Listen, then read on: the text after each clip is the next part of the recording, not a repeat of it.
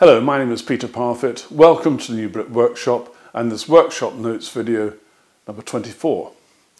There's a lot to cover today. I've been making a new bench, which I'll tell you about in a series of videos which I'll be producing in the next sort of 3 weeks or so. It features a really super duper vise from Axminster. It's got push to open drawers with Accuride runners, and the whole thing has been built so it will fit through a door. Let me give you a bit of background. Now you may think I'm mad because I did have a big solid bench with 2 vices, a normal vice and an end vice, and it was absolutely fabulous. But because we were expecting to move into a house where the workshop was going to only have a narrow door into it, the bench was too big to even get in. And so I sold it. And now I realise I cannot manage a solid bench which has got a proper woodworker's vice in it. So that's what I'm building, but this time I'm making sure it's going to be small enough so it can go through a normal door.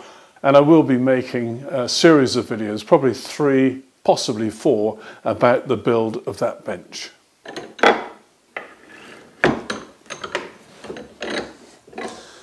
Now, do you remember that garden umbrella? Well, I've had to do a few things just to make it a little bit more stable. Here's a bit of what I've been up to. What's this crazy guy doing this time? This is the base of my garden umbrella, and I found during some of the windier times of last summer that it was moving very slightly. Now, the manufacturer does recommend that you fill this base with sand or gravel. We did that and discovered that actually at the end of the season when we wanted to put everything away, it was a little tricky. So what I've decided to do, rather than fill these compartments you see here with sand or gravel, I've made these little concrete blocks which fit absolutely spot on into each of these places. So here's my bit of cardboard which I've cut roughly to shape to act as a liner. Now the purpose of the cardboard is very simple. When this concrete goes off, I don't want it to be so tight that it's difficult to get it in and out. So the cardboard just makes the actual finished concrete shape just a tiny bit smaller. Now, so it doesn't get really messy, I've got these plastic bags, and these are very cheap ones, very, very thin, and I just open it out like so, push it down into the space where I'm going to put the concrete mixture. I've mixed it up here. That's the right consistency, and I've got an old funnel which I've cut off, which I'm going to use to help me get this in without making too much of a mess. And then what I'm going to do is to sort of stomp it down with this piece of stick. I've filled it to about that far from the top, and I'm now going to take one of my bits of rope, and this is a nylon type of rope, it's not going to rot. I've tied knots on each end, put a washer on there, and I'm going to push this down into my wet mixture, and so there it is. I'll just introduce it to the wet mixture, and I'll push that over to one side, put my funnel back in place, and add some more of the concrete. Now I have made this mixture slightly on the strong side. That will help it withstand, if it gets left out in the frost or whatever. That's fine. So I'm keeping this just below the lip of the black plastic, and that will ensure that when I put that lid on, that the rope won't get in the way. Somewhere for the rope to go. That's another one done. So here we have the finished result. I haven't quite finished all of the spaces here because I ran out of cement, but I actually think I've got enough of these now to work. Now, just in case, I've given them a coding. These on this side, I've got a single dot, here's 2 dots, each of these got 3 dots, and those none at all. So I think even if there's some variation in size between these various bits, I'll be able to get them to fit in properly. So all I've got to do now is to pack this away and wait for a nice sunny day.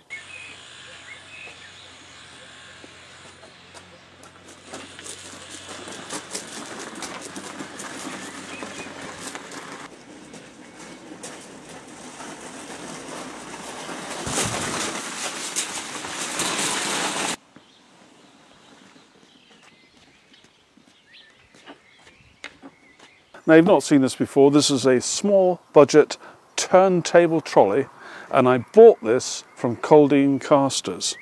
And the reason I bought it initially was that we were due to move house at any minute, so we thought, and I needed to be able to move my planing machine and a number of other things. And this has a carrying capacity of up to 250 kilos, and that's more than enough for my planing machine to sit on top as I move it either out of the workshop or into the new workshop and so on. It also has a decent sized platform. It's 100 centimetres by 60 centimetres. Now this is really well constructed. It's got pneumatic tyres, which you really need, as you saw just now. I was wheeling this over gravel. You do need decent tyres, not little solid ones. And the whole thing about it is it's engineered to last. If I turn it upside down, and you can probably just see here, there's a proper turntable arrangement. There's a huge bolt going through what is the front wheel axle and the frame of this. Now this bed is 350 millimetres from the ground. The wheels are 260 millimetres in diameter. And everything about it is well constructed. You can oil these bearings. The bearing between the front axle on the turntable can be greased and so on. And so this is going to really last. Now it's made in the UK and it is not cheap, but I think you pay for what you get. And I'm sure you saw the relative ease of me transporting this little lot round from the barn. I'm guessing and say that altogether this weighs probably about 180 kilos. And when it's not in use, there are a couple of clips here. You pull these out, take the handle off. The turntable will swing all the way around underneath itself so that it takes up less room. And you'll be seeing a lot more of this, particularly as I do my move into the new workshop.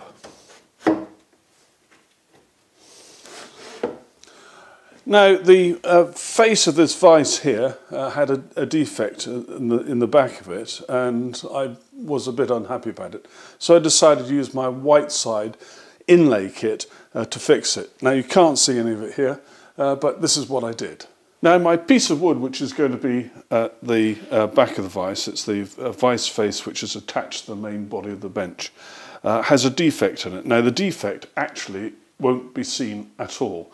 It would be behind everything. It would never be seen. And I thought it would be a good idea, really as an intellectual exercise or a bit of practice for my woodwork, to put a patch in there. So I've made a template, which is this green piece of 10mm MDF, and I'm going to use the white side inlay kit. Now I've made a video about this already, and if you search through my videos you'll find it, so I'm not going to explain how it's used, but I'm just going to tell you that's what I am using.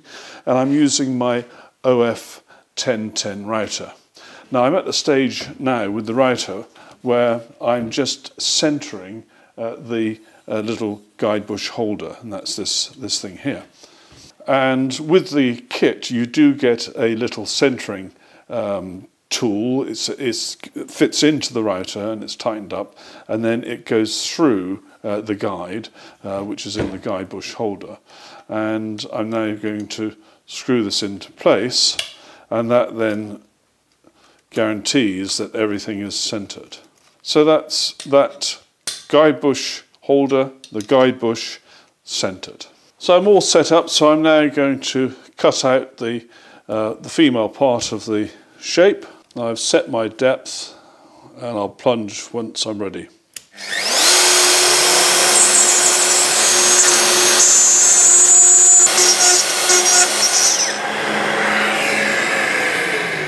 Right, I'm now going to cut out the male piece that's going to fit in there. One's got to be careful, of course, this time not to allow the router to go wandering off into the middle of everything, so I'm going to take my time.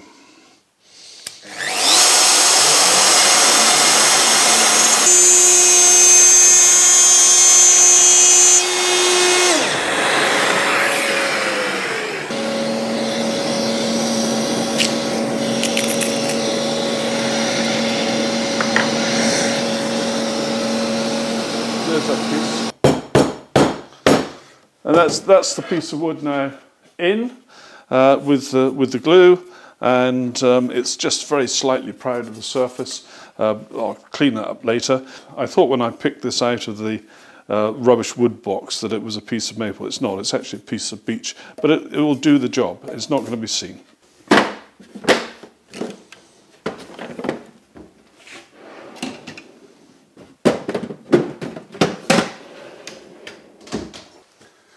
Now sometimes I get the odd visitor from time to time to the new Brit Workshop, and recently I met a very nice chap who came here. I apologise for the sound on this little video clip.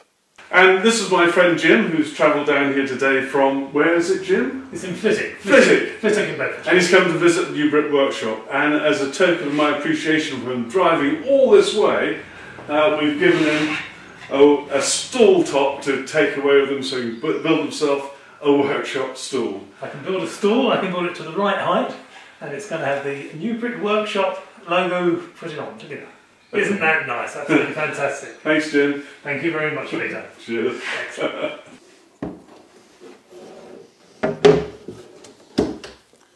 Well, that's about the end of this workshop notes video. Now, please may I remind you that if you wish to have plans from me, YouTube no longer have a private messaging service.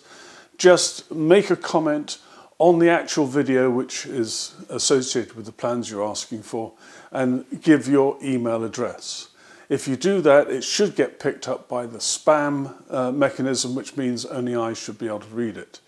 I will then react to it, and I'll delete that comment of yours so that nobody else can see your email.